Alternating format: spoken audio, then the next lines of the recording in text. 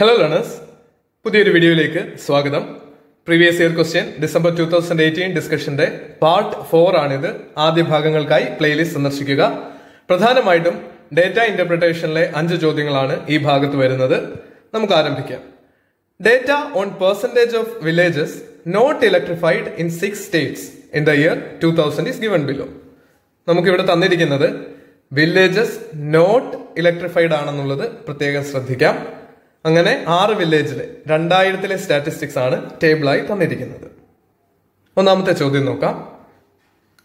How many States have at least 50% or more electrified villages? 50% അതിലധികമോ വില്ലേജുകൾ electrified ആയിട്ടുള്ള എത്ര state ഉണ്ടെന്നുള്ളതാണ് ചോദ്യം. നമുക്ക് ടേബിൾ പരിശോധിക്കാം. ഇവിടെ തന്നിരിക്കുന്നത് നോട്ട് ഇലക്ട്രിഫൈഡ് ആണ്. അപ്പോൾ 100-ൽ നിന്ന് ഈ തന്നിരിക്കുന്ന സംഖ്യ കുറച്ചിട്ടുള്ള അത്രയും വില്ലേജസ് ആണ് ഇലക്ട്രിഫൈഡ് ആയിട്ടുള്ളതെന്ന് മനസ്സിലാക്കാം. അപ്പോൾ state എയില് 75% of the villages R electrified, ബിയില് 55% of the villages R electrified. 250 മുകളിലല്ലേ. സിയിലും അങ്ങനെ തന്നെയാണ്. എന്നാൽ ഡിയിൽ, സ്റ്റേറ്റ് ഡിയിൽ 40% വില്ലേജസ് മാത്രമേ ഇലക്ട്രിഫൈഡ് ആയിട്ടുള്ളൂ. അപ്പോൾ അത് നമ്മുടെ ഇതിൽ ഇൻക്ലൂഡ് ആവില്ല. സ്റ്റേറ്റ് ഇയില് 45% വില്ലേജസ് മാത്രമേ ഇലക്ട്രിഫൈഡ് ആയിട്ടുള്ളൂ. എഫില് 70% of the villages R electrified. അങ്ങനെ നോക്കുമ്പോൾ എയിലും ബിയിലും സിയിലും എഫിലും more than 50% of the villages electrified ആണെന്ന് കാണാം. ശരിയായ ഉത്തരം 4 ആണ്. 4 സ്റ്റേറ്റ്സിൽ 50%-ലധികം വില്ലേജുകളും ഇലക്ട്രിഫൈഡ് ആണെന്ന് നമുക്ക് ടേബിളിൽ നിന്ന് കാണാം. ഈസി ആയിരുന്നു അല്ലേ? അടുത്ത ചോദ്യം നോക്കാം. In the year 2000, the total number of villages in state D was 15,000. In the year 2010, the total number of villages had increased to 20,000, out of which 10,000 villages are yet to be electrified. Then percentage of villages not electrified in 2010 in state D has thus. വലിയൊരു ചോദ്യമാണെന്ന് തോന്നുന്നു അല്ലേ? പലപ്പോഴും UGC നെറ്റിലും മറ്റു പല എക്സാമുകളിലും കാണുന്ന ഒരു ടെക്നീക്കാണ് ഇവിടെ use ചെയ്തിരിക്കുന്നത്. ആവശ്യമില്ലാത്ത ഡേറ്റ നമ്മളെ തന്ന് കൺഫ്യൂസ് ചെയ്യിക്കുക. ഇവിടെ 2000-ൽ total number of villages in state D എന്നുള്ളത് നമുക്ക് ആവശ്യമില്ലാത്ത ഒരു ഡേറ്റയാണ്. കാരണം എന്താ? ഇവിടെ നമ്പർ ഓഫ് വില്ലേജസ് അല്ല ചോദിച്ചിരിക്കുന്നത്. The percentage of village not electrified in 2010 എന്നുള്ള ചോദിച്ചേക്കുന്നത്. പെർസെന്റേജ് ഓൾറെഡി ടേബിളിൽ തന്നിട്ടുണ്ട് 2000-ൽ എത്രയാണെന്നുള്ളത്. നമുക്ക് കണ്ടെത്തേണ്ടത് എന്താ? 2010-ൽ എത്ര പെർസെന്റേജ് ഇലക്ട്രിഫൈഡ് ആണെന്നുള്ളത്. എന്നിട്ട് അത് തമ്മിൽ കമ്പയർ ചെയ്തിട്ട് 2010-ലേക്ക് എത്തുമ്പോൾ ആ പെർസെന്റേജ് ഇലക്ട്രിഫൈഡ് ആയിട്ടുള്ള വില്ലേജസിന്റെ പെർസെന്റേജ് കം ഡൗൺ ആണോ, താഴേക്ക് വന്നോ, അതോ കാൽക്കുലേറ്റ് ചെയ്യാൻ പറ്റില്ലേ, അല്ലെങ്കിൽ മുകളിലേക്ക് പോയോ, അതുമല്ല നോട്ട് ഇനഫ് ഡേറ്റ ആണോ എന്നുള്ളതാണ് കണ്ടെത്തേണ്ടത്. ഭയപ്പെടേണ്ട ആവശ്യമില്ല. നമുക്ക് തന്നിരിക്കുന്ന ഡേറ്റ വെച്ച് ഇത് ചെയ്യാൻ നോക്കാം. ആദ്യമായി 2010-ൽ എത്ര പെർസെന്റേജ് വില്ലേജസ് ഇലക്ട്രിഫൈഡ് ആണെന്ന് നോക്കാം. മൊത്തത്തിൽ 20,000 എണ്ണമാണ് ഉള്ളത്. Out of which 10,000 villages R yet to B electrified. 20-ന്റെ പകുതി അല്ലേ 10 അല്ലേ? 20,000-ന്റെ പകുതിയാണ് 10,000. അപ്പോൾ 10,000 ഇനിയും ഇലക്ട്രിഫൈ ചെയ്യാനുണ്ട് എന്ന് പറഞ്ഞാൽ 50% ഇലക്ട്രിഫൈഡ് ആണ് എന്നാണ് അർത്ഥം. അങ്ങനെ 2010-ൽ 50% വില്ലേജസ് ഇലക്ട്രിഫൈഡ് ആണെന്ന് നമുക്ക് ഇവിടെ നിന്ന് തന്നെ കാണാം. ആദ്യത്തെ സെന്റൻസ് ആവശ്യമേ ഇല്ലാത്തതാണ്, ഇഗ്നോർ ചെയ്യുക. ഇനി ടേബിളിൽ നോക്കി നമുക്ക് കണ്ടെത്താൻ സാധിക്കണം 2000-ൽ എത്ര പെർസെന്റേജ് ആണ് സ്റ്റേറ്റ് ഡിയിൽ ഇലക്ട്രിഫൈഡ് എന്ന്. അപ്പോൾ നമുക്ക് ആൻസറിലേക്ക് എത്താൻ സാധിക്കും. 2000-ൽ സ്റ്റേറ്റ് ഡിയിൽ 60% നോട്ട് ഇലക്ട്രിഫൈഡ് ആണ്. അപ്പോൾ ഇലക്ട്രിഫൈഡ് എത്രയാ? 100-ൽ നിന്നും 60 കുറയ്ക്കുക. 40% വില്ലേജസ് ഇലക്ട്രിഫൈഡ് ആണെന്ന് കാണാം. 2010-ലേക്ക് എത്തുമ്പോൾ അത് 50% ആയി എന്ന് നമ്മൾ ഓൾറെഡി കണ്ടു. അങ്ങനെ സ്റ്റേറ്റ് ഡിയിൽ percentage of villages not electrified in 2010 in state D has thus come down. 2000-ൽ 60% ഉള്ളതെന്ന് ഈ ടേബിളിൽ നിന്ന് നമുക്ക് കാണാം. കാൽക്കുലേറ്റ് ചെയ്യുമ്പോൾ 10,000 വീടുകൾ ഇലക്ട്രിഫൈ ചെയ്തു. അതുകൊണ്ട് തന്നെ 50% നോട്ട് ഇലക്ട്രിഫൈഡ് ആയിട്ട് 2010-ലുള്ളത്. ആദ്യം 60% ഉണ്ടായിരുന്നു. 2010 ആകുമ്പോഴേക്ക് അത് കുറഞ്ഞ് 50%-ലേക്ക് എത്തി. ഓപ്ഷൻ എ ആണ് ശരിയായ ഉത്തരവെന്ന് കാണാം. കുറച്ചു പേർ മാത്സിൽ കുറച്ച് വീക്ക് ആണെന്ന് പറഞ്ഞതുകൊണ്ടാണ് നന്നായി എക്സ്പ്ലെയിൻ ചെയ്തു പോകുന്നത്. മറ്റുള്ളവർക്ക് ബുദ്ധിമുട്ടാവുന്നെങ്കിൽ സദയം ക്ഷമിക്കുക. അവർ ഇതിന്റെ സ്പീഡ് കൂട്ടുകയോ ഇടയ്ക്കുള്ള എക്സ്പ്ലനേഷൻ സ്കിപ്പ് ചെയ്യുകയോ ചെയ്യാവുന്നതാണ്. മനസ്സിലാക്കുന്നതിന് പ്രത്യേകം നന്ദി. 33ാമത്തെ ചോദ്യം. Which state has twice the percentage of electrified villages in comparison to state D? State ഡിയിൽ എത്രയോ ഇലക്ട്രിഫൈഡ് വില്ലേജസ് ഉണ്ട്. അതിന്റെ double number of electrified percentage double percentage electrified ആയിട്ടുള്ള സ്റ്റേറ്റ് ഏതാണെന്നാണ് ചോദ്യം. നമുക്ക് ടേബിൾ നോക്കാം. ഡി, സ്റ്റേറ്റ് ഡിയിൽ 60% നോട്ട് ഇലക്ട്രിഫൈഡ് ആണ് ചോദിച്ചിരിക്കുന്നത്. അതുകൊണ്ട് തന്നെ സ്റ്റേറ്റ് ഡിയിൽ 40% വില്ലേജസ് ഇലക്ട്രിഫൈഡ് ആണെന്ന് കാണാം. അതിന്റെ ഡബിൾ, 40ന്റെ ഡബിൾ എത്രയാ? 4 into 2 8 ആണ്. 40യുടെ ഡബിൾ 80 ആണെന്ന് കാണാം. 80% വില്ലേജസ് ഇലക്ട്രിഫൈഡ് ആയിട്ടുള്ളത് ഇതിൽ ഏത് സ്റ്റേറ്റ് ആണ്? എ ആണോ, ബി ആണോ, സി ആണോ, ഇ ആണോ, എഫ് ആണോ? 100ൽ നിന്ന് 80 കുറച്ച് കഴിയുമ്പോൾ 20 വരുന്നത് സ്റ്റേറ്റ് സിക്ക് ആണെന്ന് കാണാം. അതായത് 80% ഇലക്ട്രിഫൈഡ് ആണ്. അതിനർത്ഥം 20% നോട്ട് ഇലക്ട്രിഫൈഡ് ആണെന്ന്. അപ്പോൾ ശരിയായ ഉത്തരം സ്റ്റേറ്റ് സി ആണെന്ന് കാണാം. ശരി ഉത്തരം ഓപ്ഷൻ എ ആണ്. ഇങ്ങനെ എളുപ്പത്തിലുള്ള ഡേറ്റ ഇന്റർപ്രിട്ടേഷൻ ചോദ്യവും UGC നെറ്റിന് ചോദിക്കാറുണ്ട്. അതുകൊണ്ട് താല്പര്യമെടുത്ത് പഠിക്കുക. നിങ്ങൾക്ക് തീർച്ചയായിട്ടും ഇതൊക്കെ ചെയ്യാൻ സാധിക്കും. അനേകം ആയിരങ്ങൾക്ക് ഇത് ചെയ്യാൻ സാധിക്കുന്നുണ്ടെങ്കിൽ എനിക്കും ഇത് സാധിക്കും എന്നുള്ള ഒരു ആത്മവിശ്വാസവും ഉറപ്പും നിങ്ങളിലുണ്ടെങ്കിൽ തീർച്ചയായും പഠിക്കാവുന്ന കാര്യമേ ഇതുള്ളൂ. 34ഉം 35ഉം ചോദ്യങ്ങൾ ഈ ടേബിളിൽ നിന്നാണ്. ഇവിടെയും ഒരു സിമ്പിൾ ആയിട്ടുള്ള പെർസെന്റേജ് തന്നിട്ടുള്ള ചോദ്യമാണ്. Data on percentage of population below minimum educational index. ഇതാണ് നമുക്ക് തന്നിരിക്കുന്നത്. സ്റ്റേറ്റിന്റെ പേര് തന്നിട്ടുണ്ട്, പെർസെന്റേജ് ഓഫ് പോപ്പുലേഷനും തന്നിട്ടുണ്ട്. സ്റ്റേറ്റ് എയിൽ 20% പോപ്പുലേഷൻ ബിലോ എഡ്യൂക്കേഷണൽ ഇൻഡെക്സ് ആണ്. EI എന്ന് നമുക്ക് ഷോർട്ട് ഫോം ആയിട്ട് ഇനി മുതൽ പറയാം. ബിയിൽ 25% ബിലോ EI ആണ്. സിയിൽ 23% ബിലോ മിനിമം എഡ്യൂക്കേഷൻ ഇൻഡെക്സ്. ഡിയിൽ 17, ഇയിൽ 16%, എഫിൽ 21% എന്ന് കാണാം. മിനിമം എഡ്യൂക്കേഷൻ ഇല്ലാത്ത എത്ര ശതമാനം ആളുകൾ പോപ്പുലേഷനിൽ ഉണ്ട് എന്നാണ് ടേബിളിൽ തന്നിരിക്കുന്നത്. ചോദ്യങ്ങളിലേക്ക് കടക്കാം. If the population of state F is 2.6 lakhs, what is the population below education index? നമുക്ക് ടേബിൾ നോക്കാം. എഫിൽ എത്ര ശതമാനം ആളുകളാണെന്ന് ടേബിളിൽ നിന്ന് തന്നിട്ടുണ്ട്. ടോട്ടൽ 2.6 ലാക്സ് ആണ് അവിടുത്തെ പോപ്പുലേഷൻ എന്ന് ചോദ്യത്തിലും തന്നിട്ടുണ്ട്. ഈ രണ്ട് ഡേറ്റ ഉണ്ടെങ്കിൽ ഒരു സിമ്പിൾ മൾട്ടിപ്ലിക്കേഷനിലൂടെ ആൻസർ കണ്ടെത്താം. എഫിൽ 21% പോപ്പുലേഷൻ ആണ് ബിലോ എഡ്യൂക്കേഷൻ ഇൻഡെക്സ് എന്ന് നമുക്ക് ഈ ടേബിളിൽ കാണാൻ സാധിക്കുന്നുണ്ടല്ലേ. അപ്പോൾ 2.6 എന്നുള്ളതിന് 2.6 ലാക്സ് അതിനെ നമ്മൾ എഴുതുമ്പോൾ 2,60,60,000.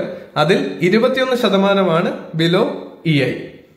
അപ്പോൾ 2,60,60,000 മൾട്ടിപ്ലൈഡ് ബൈ 21/100. ഇങ്ങനെ എഴുതി ചെയ്യാൻ നിന്ന നിങ്ങൾക്ക് നെറ്റിന് സമയത്ത് ഇതിന്റെ ഉത്തരം കണ്ടെത്താൻ സാധിക്കില്ല. അതുകൊണ്ട് നമ്മുടെ ഷോർട്ട് ട്രിക്കുകൾ ഉപയോഗിക്കാം. ഇത് ഓൾറെഡി മറ്റൊരു ക്ലാസ്സിൽ ഡേറ്റ ഇന്റർപ്രിട്ടേഷനെ പറ്റി പറയുമ്പോൾ എക്സ്പ്ലെയിൻ ചെയ്തിട്ടുണ്ട്. എളുപ്പത്തിൽ എങ്ങനെ പെർസെന്റേജ് കണ്ടെത്താമെന്നും നമ്മൾ ഓൾറെഡി ക്ലാസ് ചെയ്തതാണ്. മാത്സിൽ വീക്ക് ആയിട്ടുള്ളവർ, അതിന് ഒരു പ്രത്യേക ട്രെയിനിങ് വേണമെന്നുള്ളവർക്ക് ആ ക്ലാസ് കാണാവുന്നതാണ്. ഇവിടെ ഒരു സംഖ്യ ഏത് നമ്പറിന്റെയും 10% കണ്ടെത്താൻ ഒരു ഡെസിമൽ പ്ലേസ് ലെഫ്റ്റ് സൈഡിലേക്ക് ഷിഫ്റ്റ് ചെയ്താൽ മതി. 2,60,60,000 10% 26,000. 1% കണ്ടെത്താനോ ഒരു ഡെസിമലും കൂടി ലെഫ്റ്റിലേക്ക് ഷിഫ്റ്റ് ചെയ്യുക. 1% എന്ന് പറയുന്നത് 2,600 ആണ്. ഇങ്ങനെ പെർസെന്റേജ് മനസ്സിൽ കാൽക്കുലേറ്റ് ചെയ്യാൻ പഠിച്ചാൽ പേപ്പർ പേന തൊടാതെ ഈ ഉത്തരം കണ്ടെത്താൻ സാധിക്കും. വളരെ എളുപ്പത്തിൽ ചെയ്യാവുന്നതേ ഉള്ളൂ ത്രൂ പ്രാക്ടീസ്. അങ്ങനെ 2,60,60,000 21% 26,000 പ്ലസ് 26,000. അതിന്റെ കൂടെ 1% 2,600 കൂടി കൂട്ടുക. 26 പ്ലസ് 26 എത്രയാ? 52. 52നേക്കാളും കുറച്ചുകൂടെ മുകളിലാണ് നമുക്ക് കാണാം അല്ലെ. അങ്ങനെ ഒരു ഉത്തരമേ ഇവിടെ ഉള്ളൂ. Option A. 54,600 എന്ന് പറയുന്നതാണ് 0.546 ലാക്സ് എന്ന് മനസ്സിലാക്കിയിരിക്കുക. എന്താ കാര്യം? 100 ആയിരങ്ങൾ ചേരുന്നതാണ് 1,00,000. അപ്പോൾ 54,000 ചേരുന്നത് 0.54 ആവുകയുള്ളൂ. ശരിയായ ഉത്തരം ഓപ്ഷൻ എ ആണെന്ന് കാണാം. 0.546 ലാക്സ്. 35ാമത്തെ ചോദ്യം. If the total population of state A was 5 lakhs, while the population in state B was 2 lakhs, the number of people below education index will be equal in state A and B ആണോ, cannot be calculated ആണോ, higher in state B ആണോ higher in state A ആണോ? ഏത് സംസ്ഥാനത്താണ് ഏറ്റവും കൂടുതൽ ആളുകൾ below education index ലെവലിലുള്ളതെന്ന് കണ്ടെത്തുകയാണ് വേണ്ടത്. സ്റ്റേറ്റ് എയിലെയും ബിയിലെയും ടോട്ടൽ പോപ്പുലേഷൻ തന്നിട്ടുണ്ട്. നമുക്ക് ടേബിളിലേക്ക് നോക്കാം. സ്റ്റേറ്റ് എയിൽ 5 ലക്ഷവും ബിയിൽ 2 ലക്ഷവുമാണ്. സ്റ്റേറ്റ് എയിൽ ബിലോ പെർസെന്റേജ് എത്രയാണുള്ളത്? EI ഇൻഡെക്സിന് താഴെയുള്ളത് എത്ര പേരുണ്ട്? 20% അല്ലെ? 5 ലക്ഷത്തിന്റെ 20% കണ്ടെത്തണം. 5 ലക്ഷത്തിന്റെ 10% എത്രയാ? ഒരു ഡെസിമൽ പ്ലേസ് ഷിഫ്റ്റ് ചെയ്യുമ്പോൾ 50,000. അങ്ങനെയാകുമ്പോൾ 20% എത്രയാ? 1 ലക്ഷം. സ്റ്റേറ്റ് എയിൽ percentage of population below EI 20 ആയതുകൊണ്ടും ടോട്ടൽ പോപ്പുലേഷൻ 5 ലക്ഷം ആയതുകൊണ്ടും എത്ര ആളുകളാണ് ബിലോ EI ഉള്ളതെന്ന് ചോദിച്ചാൽ 1 ലക്ഷം എന്ന് നമുക്ക് പറയാൻ സാധിക്കും.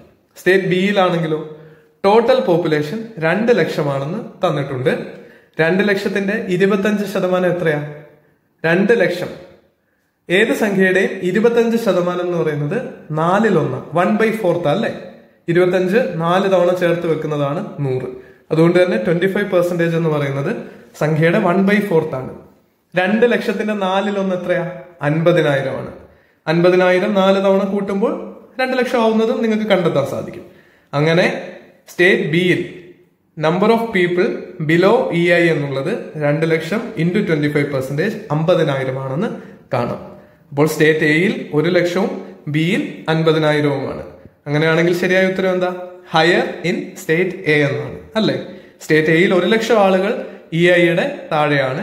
എന്നാൽ സ്റ്റേറ്റ് ബിയിൽ 50,000 ആളുകൾ മാത്രമേ EIയുടെ താഴെയുള്ളൂ. അങ്ങനെ പേപ്പറും പേനയും ഇല്ലാതെ നമ്മൾ ഇതിന്റെ ഉത്തരം ഈസി ആയിട്ട് കണ്ടെത്തി. നിങ്ങൾ സ്വയം പഠിച്ചു കഴിയുമ്പോൾ ഈ എക്സ്പ്ലെയിൻ ചെയ്യാൻ എടുത്ത സമയം പോലും വേണ്ട. 2-3 സെക്കൻഡ് കൊണ്ട് മനസ്സിൽ ഈ കാൽക്കുലേഷൻസ് നടത്താൻ തീർച്ചയായിട്ടും നിങ്ങൾക്ക് സാധിക്കും. അടുത്ത ചോദ്യം. A small text file stored on user's computer by some websites in order to recognize and keep track of users' preferences is called history എന്നാണോ, റിപ്പോർട്ട് എന്നാണോ, ലോഗ് എന്നാണോ, കുക്കി എന്നാണോ പറയുന്നത്? ഓർത്തിരിക്കാൻ നല്ലൊരു വാക്കാണ്. ബിസ്ക്കറ്റിനൊക്കെ പറയുന്നത് സ്പെഷ്യൽ ടൈപ്പ് ഓഫ് ബിസ്ക്കറ്റ്സ് ആണ് കുക്കീസ്. അതുപോലെ വെബ്സൈറ്റ് സന്ദർശിക്കുമ്പോൾ കുക്കി പോളിസി എന്ന് പറഞ്ഞിട്ട് ഐ എഗ്രി എന്ന് പറഞ്ഞ് നമ്മൾ ക്ലിക്ക് ചെയ്ത് കൊടുക്കാറുണ്ട് അല്ലേ? നമ്മുടെ കമ്പ്യൂട്ടറിൽ ഒരു ചെറിയ ടെക്സ്റ്റ് ഫയൽ വെച്ച് നമ്മളെ ബ്രൗസ് ചെയ്യുന്ന വെബ്സൈറ്റിന്റെയും നമ്മുടെ വെബ് ആക്ടിവിറ്റിയും ട്രാക്ക് ചെയ്യാൻ വേണ്ടി ഉപയോഗിക്കുന്ന ഒരു ടൂളാണ് കുക്കി. ഇവിടെ ശരിയായ ഉത്തരം അതാണ്, option D. 37. In which year education commission under chairmanship of doctor DS കൊഥാരി was set up? സ്ഥിരം ചോദ്യമാണ്. 1964, 66, 1964 to 66 ആയിരുന്നു ഈ കമ്മീഷൻ, എഡ്യൂക്കേഷൻ കമ്മീഷൻ പ്രവർത്തിച്ചത്. ശരിയായ ഉത്തരം ഓപ്ഷൻ ബി ആണ്. 1964 ഇതിന്റെ പ്രവർത്തനം ആരംഭിച്ചത്, ഈ കമ്മിറ്റി സെറ്റപ്പ് ചെയ്തത്. 38ാമത്തെ ചോദ്യം. In A computer if 8 bits are used to specify address in memory, the total number of addresses will be. Bits binary ആണ് കമ്പ്യൂട്ടറിന്റെ ലൊക്കേഷൻ സ്റ്റോർ ചെയ്യാൻ യൂസ് ചെയ്യുന്ന നമ്പർ സിസ്റ്റം. അതുകൊണ്ട് തന്നെ എത്ര അഡ്രസ് ലൊക്കേഷൻസ് 8 ബിറ്റ്സ് ഉപയോഗിച്ച് ഉണ്ടാക്കാമെന്ന് ചോദിച്ചാൽ 2 റൈസ് ടു 8, 2ന്റെ പവറായിട്ട് 8 എഴുതുമ്പോൾ അത്രയുമാണ് നമുക്ക് കിട്ടുന്ന അഡ്രസ് ലൊക്കേഷൻ. നിങ്ങൾക്ക് ഇത് 16 ബിറ്റ് ആണെങ്കിലും 32 ബിറ്റ് ആണെങ്കിലും ഒക്കെ കണ്ടുപിടിക്കാനുള്ള വഴി കൂടിയാണ് പറഞ്ഞു തന്നത്. ഒരു ചോദ്യത്തിൽ ഈ 4 ബിറ്റ്സ് എന്നോ 16 ബിറ്റ്സ് എന്നോ ചോദിച്ചാലും നിങ്ങൾക്ക് ആൻസർ ഈസി ആയിട്ട് കണ്ടെത്താൻ സാധിക്കും. 2 to the power 8 എത്രയാ? 2 raised to 8 എന്ന് പറഞ്ഞാൽ 2 മൾട്ടിപ്ലൈഡ് ബൈ വീണ്ടും 2 മൾട്ടിപ്ലൈഡ് ബൈ അങ്ങനെ 2 into 2 into 2 എന്ന് 8 തവണ എഴുതുന്നതാണ് ഉത്തരം. 2 into 2 എത്രയാണ്? എന്റെ കൂടെ ഒന്ന് പറഞ്ഞേ. 4. വീണ്ടും 2 വെച്ച് മൾട്ടിപ്ലൈ ചെയ്താൽ 8, വീണ്ടും മൾട്ടിപ്ലൈ ചെയ്താൽ 16, 32, 64, 128, 256. 8 തവണ മൾട്ടിപ്ലൈ ചെയ്യുമ്പോൾ നമുക്ക് 256 എന്ന് കിട്ടും. ഇതുവരെ അങ്ങനെ അറിയാത്തവർ അതൊന്ന് ചെയ്ത് നോക്കുക. ഓപ്ഷൻ ബി ആണ് ശരിയായ ഉത്തരം.